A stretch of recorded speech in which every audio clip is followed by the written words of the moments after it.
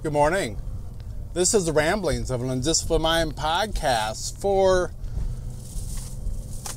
Wednesday, December 23rd, 2015.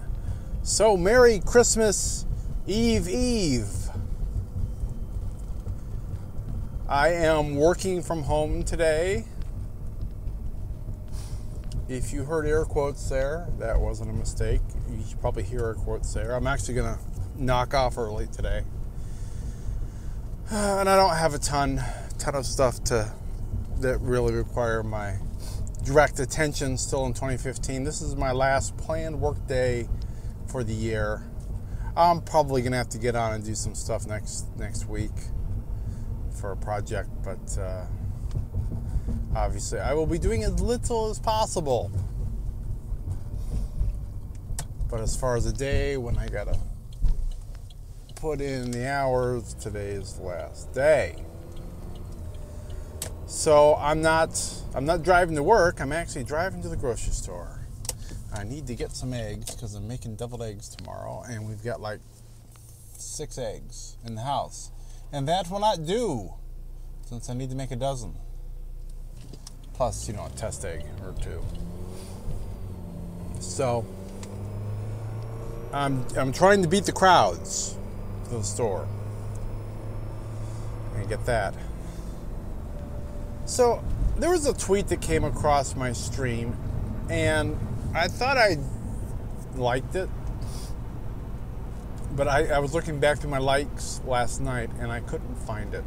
I think it was by either Jeff Height, who's J.A. Height on Twitter, or it was Scott Roche, Spiritual Tramp on Twitter. I think it was one of those two guys that commented about how the new generation, the current generation maybe of science fiction readers, the younger science fiction readers, aren't reading the masters. And that kind of blew my mind a little bit. Yeah, not because I don't think it's true, but because I hadn't really considered that. So first of all, let's define who are the masters of science fiction. So, to begin with, you've got Robert Heinlein. You've got Arthur C. Clarke. You've got Isaac Asimov. Those are the big 3 in my brain. I'm going to throw in there also Frank Herbert for Dune, which is really my gateway drug into hard sci-fi, thanks to a middle school teacher. So you get Frank Herbert, Robert Silverberg, who I haven't read in a long time, but I read a lot of his stuff because we had it at the library where I grew up. They had a number of his things. Robert Silverberg, and I'm going to say Larry Niven for Ringworld. To me, and there might be some other ones that I'm forgetting, but those are kind of the names that really stand out to me as, the old school sci-fi masters, whose stuff just set my imagination aflame. The Rendezvous of Rama by Arthur C. Clarke. I love that book. And that's, probably for science fiction, that might be my number 1 book that I would love to see made into a movie. We have the technology now to pull that one off pretty nicely, I think. Isaac Asimov, I think there's some, they got some great story. He's got some great stories. He's got the whole robotic laws that were used as the basis for the movie I, Robot, although that story is not one of Asimov's stories. Still a brilliant movie, and it's still a fun way to play with his 3 laws, keeping up the integrity of them, but yet kind of giving them a new twist. So that was cool. But his actual stories dealing with robotics were really great. Plus the Foundation trilogy. Oh my God! I mean, that needs to be. Yeah, I don't know. That'd be kind of hard to get to the screen. That really would. Maybe sci-fi could handle that as a miniseries. I'm not sure, because it spans so much time. But I mean, Foundation inspired one of the key images from Gorilla Poet, so that's had a lasting effect on me. Robert Heinlein, I really like his stuff. I think I've read everything he's written. I'm not totally sure on that. There might be a few that have slipped out, but I've certainly read all of his major seminal works. And that's part of the reason I love Nathan Lowell, because he went through this phase where he was doing like the young man in space. And very early on, Nathan Lowell was running a promo that's like, hey, do you like Heinlein's Young Men in Space series? And you might like Quarter Share. And I'm like, yes, sign me up, please. And, the rest is sort of history. That got me into Nathan Lowell's work, and I've never been sad about that. I did just reread. So to me, it's a little surprising that we got people that are in the sci-fi that haven't read these guys. But I guess I shouldn't be surprised, because they are, in a sense, in some ways, they're a bit outdated.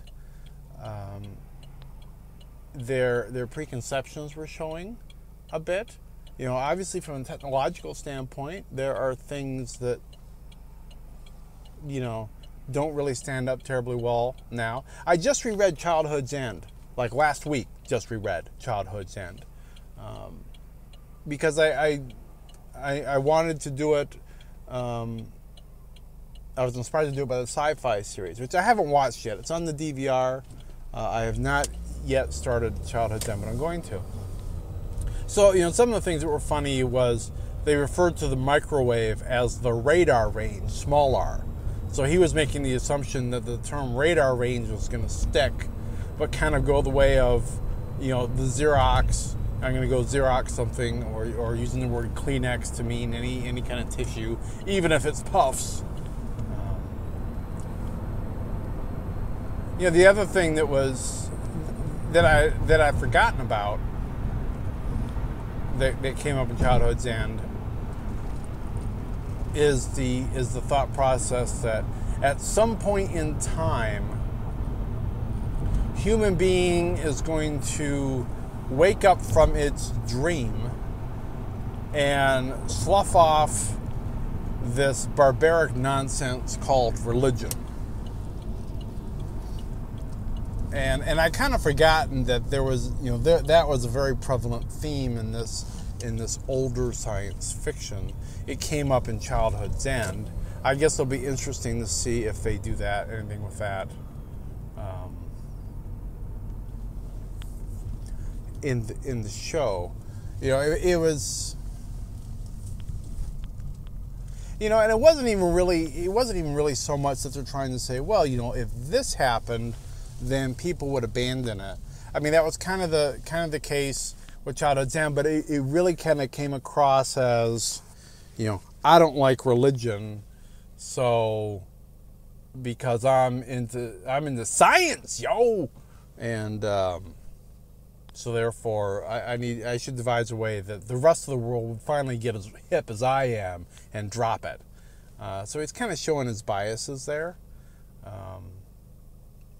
I think in the modern era, even if it just uses a plot device for dealing with, even if you're not really big into religion, it can be an interesting plot device. And I think most people realize that it's probably going to be here in some way, shape, or form forever, because we're always devising new religions.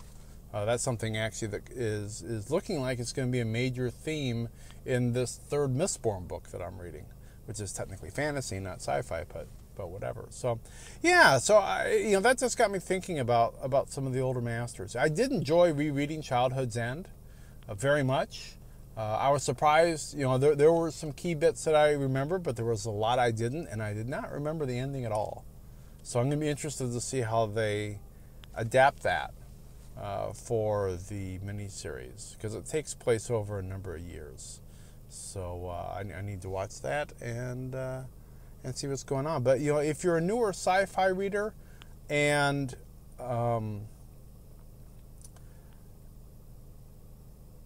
you haven't read any of these guys, Childhood's End, Arthur C. Clarke, Rendezvous Rama, maybe 2001: A Space Odyssey. That was more of a novel adaptation because I think that got written after the movie, but it was based on story ideas that he and Stanley Kubrick had beat around. So Robert Heinlein, Stranger in a Strange Land, is one of his key later novels. Of the Young Man in Space, there was Have Spacesuit Will Travel. Gosh darn it! I've got a whole little box set of these things at home, and now I'm drawing a blank. Have Spacesuit Will Travel is definitely one of them. That was probably my favorite. I don't know. If you're interested in more of those and can't find them, IM me on Twitter. Hit me up on Twitter, or email or something, and I'll go find my set and give you the rest of the titles that I have. Frank Herbert, Dune, obviously. Although he's written some other stuff that I've read that I've enjoyed as well. But Dune is obviously the seminal work there.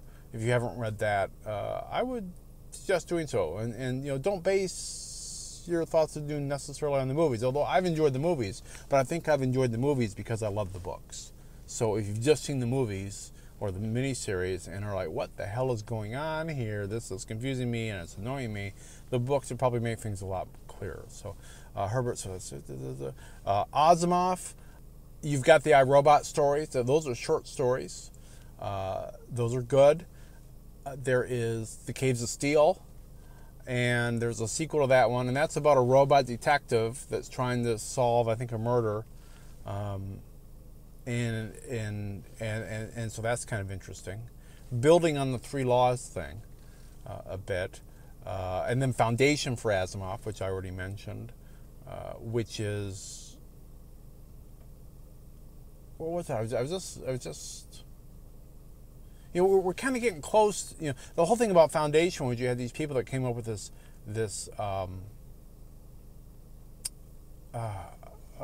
new discipline in sociology where you could mathematically predict trends in history.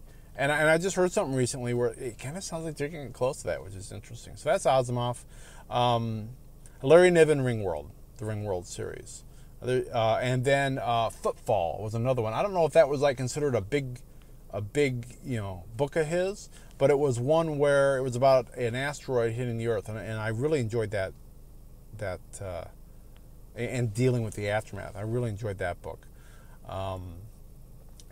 So who else? I mentioned 6 guys. So I had Asimov, I had Clarke, I had Heinlein, I had Niven, I had Herbert, and I had... one I don't know if I mentioned or not, is Ray Bradbury. He's probably the one I need to read the most of. I've read a few of his works, but not a ton. I need to get more...